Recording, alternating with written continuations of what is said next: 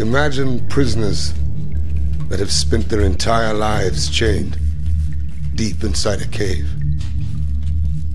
They have been chained so that they cannot see behind themselves, and they are forced to stare endlessly at the cave wall in front of them.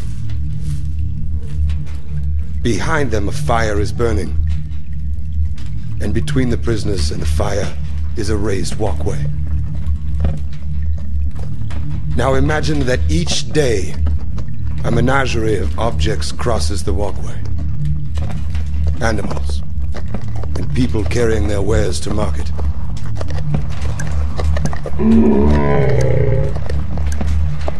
Their shapes create an intricate shadow play on the wall in front of the prisoners. This is the only world that the prisoners have ever known. The shadows and the echoes of unseen objects. Now, imagine that a prisoner is released.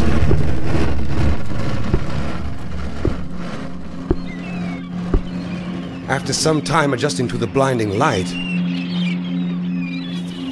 the freed prisoner will begin to experience the world outside of the cave for the very first time.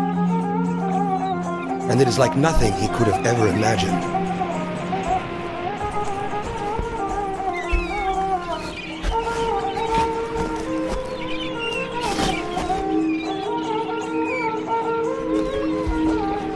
With his new perception of the world, the man will of course want to return to his friends to share his incredible discoveries.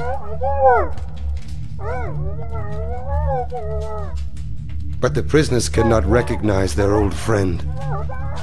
He appears as all things do. His voice is a distorted echo, and his body is a grotesque shadow. They cannot understand his fantastic stories of the world outside of the cave. To them, it will never exist. This, of course, does not make the world outside of the cave any less real.